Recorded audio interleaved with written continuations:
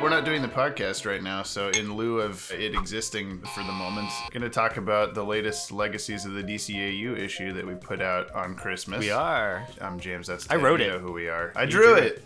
Most of it. And who did the cover? Rick Sellis Sellis. is the cover. I was going to say that's where we should start, is at the beginning. Before we go too far into this talkback, we should tell everyone legacesdcau.com. Yeah, what is to this? Look at this. You can look at it while we talk about it. You can follow along. We've done 10 issues. It's monumental. We're still very much in my mind of what is Act 1 of Legacies, which is just planting the seeds. Which even the 2019 issues are teasing things to come.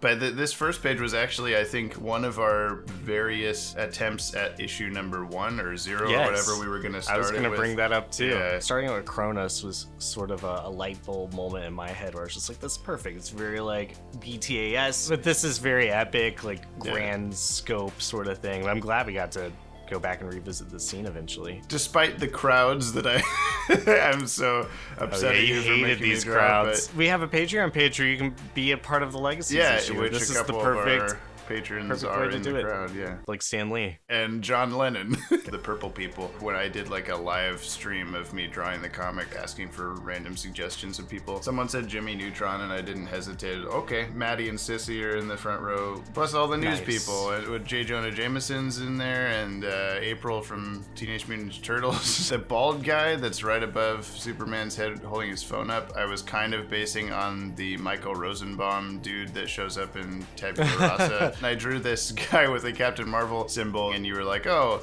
cool to see aged up Billy Batson back there. I was, yes, I did that on purpose.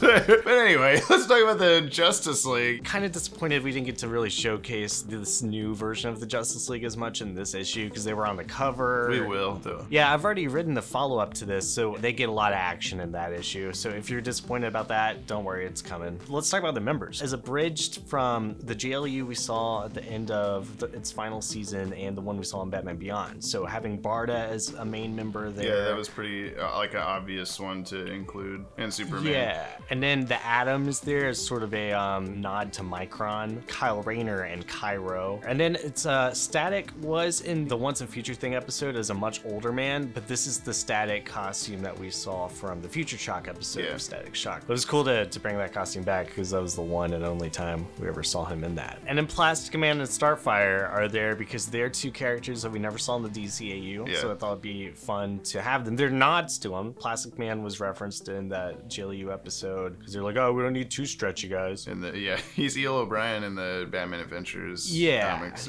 So he's gonna be around. It's inevitable. And in Starfire, we saw in the Super Babes in the Batman and Harley Quinn movie. It was someone dressed as Starfire, but still. We know she exists somewhere, The Kyle Rayner costume is straight out of 90s comics, but it's also straight out of Justice League vs. Fatal 5 because I had designed a Kyle Rayner outfit for this time period that was going to be inspired by this 90s look, and he had like it's very similar. But then when they showed him looking like this in Fatal 5, we kind of like, well, we know he doesn't look like that during Justice League or Superman. He wasn't a member of the Justice League in any of those times either, so if he looked like this when he was in the Justice League, let's just make him look like this here so that we don't have to explain it later. I mean, that was cool. I've always loved that costume. When I started reading comics, it was Kyle Rayner as Green Lantern in that costume. 90s pre-Justice League stuff, coloring books, Jack in the Box, and stuff like that. He looked like that too. All 4 panels of page 1 rips from Divided We Fall, like the camera angle switches, because it's a very similar scene. All those reporters at the end of page 1 are cool. It's basically every reporter from the DCAU. You got Snapper Carr, Angela Chin, Lois Lane, Ron Soraya True, Bashir, Jack Ryder, parentheses the Creeper, and Summer Gleason. All right, so page 2. Castle Checkmate. This is what we saw in issue number 4 with Director Bones up there. Checkmate Falling, which is an event that is probably going to happen in 09 as well. So it's been like 10 years of this rubble. Wonder Woman's leaving Argus here to find something. We find out what that is in the follow-up part. We're seeing Sarge Steel and Argus that we met in Batman and Harley Quinn. It's hard to age up some of these characters only like 15 years or so, because at some point I'm just putting gray temples on people. Going like, they're old now. Except Wonder Woman, she doesn't age. Nope. Always 18. Yeah. Yep. There's that bird over there in Yeah. panel 2 from A from robin Checkmate. specifically. So next one, we got Jon Stewart. He's hanging out here in Stag Industries, pining over Shayra. She's lost or dead, potentially, but definitely missing. I put that little feather, a callback to issue number 0, shards of things to come or things that have happened. We see one that has a little gray feather in it. I wanted the feather in there because it was a nod to Final Crisis. Right, Because right. there's one panel where you see these feathers in the air. Grant Morrison went on record by saying that, like, oh, that's when the Hawk people died. They kind of died off panel. Jeff Johns brought them back for Blackest Night, and then the first issue killed them off, so we become Black Lanterns. So they didn't even really die in Final Crisis. If you're familiar with Jon Stewart from the comics, you might know that he headlined a book called Green Lantern Mosaic. Right. And he even is like wearing the Mosaic uniform from that, Yeah. essentially. So we are propping him up to become this new entity called the Mosaic. We'll learn more about him. John is also sitting in a chair that is a combination of Batman's big body cast chair from some of the recent Snyder Justice League stuff and the Professor X, like, there's like an action figure that you sent me a picture of. Without giving too much away, he is no longer an official Green Lantern, but he's still very imbued by Green Lantern power energy, harnessing that energy with the use of Stag Industries technology. If we do anything with Legacies, it's setting up future Legacies. That's right. We got the Flash and Impulse. Yep. A lot of this issue was me finally getting to draw the character designs that I designed in like 2012. That's why we made it, man. Your actual design is up on the Legacies Yes, the website extras under the page extras. has has a lot of new All the designs character after designs. this issue. Yeah. In the dialogue, we know that Impulse is the grandson of Barry Allen from the comic books, but Barry never exists in the DCAU. Yeah. There's like, I'm kind of trying to play at that sort of idea and suggest that Impulse, he doesn't quite exist normally in this timeline yet. So I'm hoping to explain that in a little more detail in the future. And I also gave them both lightning, so they both have the Speed Force. Yeah. Batman and Wayne Manor being all broody and old, and I quit being Batman, and I'm sad now. Oracle is talking to him, and it is Barbara Gordon when she's referencing her dad. And then we're at Mars with Jean Jones area we saw in Secret Origins that J. Allen Carter accidentally opens up. Obviously, the door starts to open again. So, as we'll see later in this issue, the Imperium and the Imperium's soldiers. There you go. Thank you. I did sneak the JTS Entertainment logo into one of the hieroglyphs on the second thing there when the gate's opening. Nice. One of my favorite things about working on Legacies is like you and Mark and Marcelo, you're all really good at Easter sneaking eggs in everywhere. Easter eggs that I don't even know about. Next page is I guess it's a flashback to 2009. I wanted to tease this event because it's such a huge moment in the DCAU that we've never seen, but we always hear about. And to kind of confirm that we about. are going to do that in the comic. Yeah. Because people are like, oh, please do 2009. And like, yeah, we that's kind of like 50% of the point of the comic. Right. Is And this is definitely like for the readers who've been following us for a few years, it's like, look, like here's some red meat, you know? See the Watchtowers destroyed. And in panel 2, it's crashed somewhere in a desert. Checkmate knights are riding over there. Actually pawns, they're pawns. Darkseid told you once if you would not be his knight, you would be his pawn. True. Panel 3, we see some familiar characters. It's kind of hard to tell, but Dick has his eye patch. In the movie, there were 3 women who were Batwoman. Right. Who do you think, James? I think it's one of the 3 that, that we saw in the movie. It would make sense to be Kathy Duquesne, I think.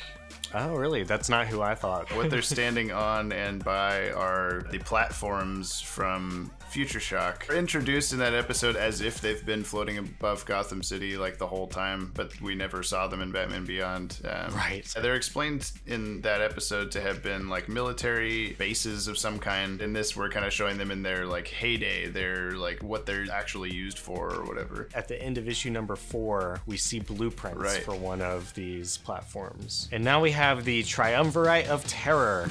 That's what I call them. The middle one's pretty obvious because we see him in the next panel. It's Ra's al Ghul in his golden helmet. That's straight up from a Kenner action figure. In the original Legacies promo video, I put all three of these guys in a very similar arrangement. People guessed correctly that it was Red Hood. People have been trying to guess who the other character is. The biggest guess has been Phantasm. It's not Phantasm, but the character has already appeared in Legacies. I remember like when this character did appear in Legacies, the dialogue that you wrote for that scene kind of gives it away if you're paying attention. And I remember telling you, like, I don't want to do this so early. And I guess it's been fine because no one's figured it out. For Red Hood, I will say it's not Jason Todd. This Red Hood is the one from the Batman Adventures, which we saw for like 2 panels and then never again. Yeah. And then of course we got the bat armor from Batman Beyond. Better than the yellow bat suit. The last few pages don't have a lot of new things to talk about, but we definitely, I mean, we've got Snapper car snapping, and Lois is like, oh snap. Superman wasn't around for the near apocalypse of 09. He was off universe. Where exactly? We'll find out. Basically our way of being like, why wouldn't Superman just stop everything? But he's too powerful. The story will be more interesting if he's not there. Also a great story for why he's gone, I think. So JLU symbol I put on the podium is straight off of a coffee mug from The Call. Static's dialogue there. Being half amazing straight out of his theme song. Also, I made the mistake of Snapper is like pointing his left hand at Superman. The very next panel, he's pointing his right hand at Superman. So it's like between panels, he just like, you did this, and you did this, and you're getting a car, and you're... He looks super stoned in this next panel. Because he's got the alien juices vaping through his blood. Yep. He's about to turn into an Imperium, isn't he? No, he's not. So now we know, like, there's sort of a secret invasion type thing going on. More will be explained in the follow-up issue, but it's like, they look like white blood cells, kind of. Right. They're very... squishy and white. Just like me. But I don't think, personally, that he's been impersonating Snapper Carr ever since the end of the episode. I had never drawn these aliens prior to this issue, so I was constantly referencing, like, are his blobs in the right place? It was like when we did all the parademons in issue 3 or whatever. I had to draw so many parademons. Yeah, now I'm like, I can just draw this alien without looking at anything. Like, there's so many times that I had to do it. You might be the only one on Earth. Probably, yeah. I'm really happy with the effects on the next panel with Superman heat visioning. This panel sort of was inspired by the Trinity War. Oh, Superman just heat visioning a guy. It's weird drawing panels like this knowing that I'm going to put in effects later, because I just draw Superman standing there going with nothing coming out of his eyes. When it came to this final page, I was like, oh my god, like I can't do this. And it is kind of a cheat. As I was like halfway through drawing the head shapes, I went back and found that Gotham Adventures issue, I think. Tim Levins just did the exact same thing, and I was like, okay, if Tim Levins can do it for an official DCAU comic, I can do it for Legacy. And it also helps emphasize like Pariah over there in the edge, like you might not see him otherwise. 5 people big. Don't look at it too long. Crotch is the same level as everyone else's crotch. The whole time I was like, really, we're having a crotch panel now? Don't look at it too long. And of course, this is Pariah from Crisis on Infinite Earths, which you can say more about than me, I'm sure. Because he watched the beginning of the universe, he was sort of doomed to now watch the Anti-Monitor end every universe. And we're kind of going with that a little bit, but Dark King, it's not the Anti-Monitor, I will say that.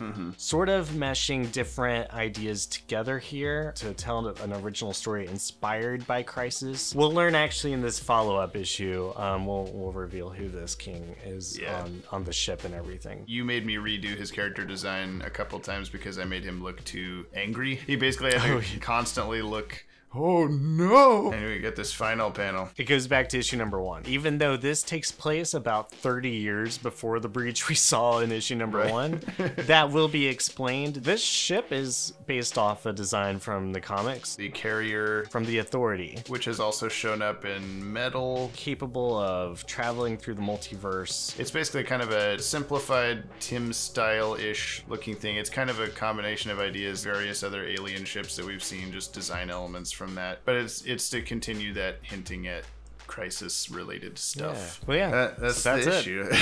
That's a lot for 6 pages. Yeah. We really pack it in. Regular comics are about 20 pages. We'd love to make them that long, but even these 6 pages take us a long time to do on no budget. Labor of love. It's really cool that people actually give a shit about this comic by the fans for the fans. We're just doing it because we can, and we want to, and we enjoy it. Yeah, if you like Legacies, you should Google our names and find other things that we do. Well, thank you for listening, and I'm sure we'll be back to do this either like this or on the podcast for the next issue and future issues. Legasiesdcau.com. Go read all 10 current issues. Should we say the title of the follow-up issue? You can say it because I don't remember. It's called Mageddon. Well, but that's not the very next one to come out, is it? It might not be the next one to come out, but it's the one that'll pick up from this final panel. I'm probably about like 7 or 8 scripts like ahead of all the art. There's a lot of writing that's finished. Not a matter of waiting for the scripts, is it, James?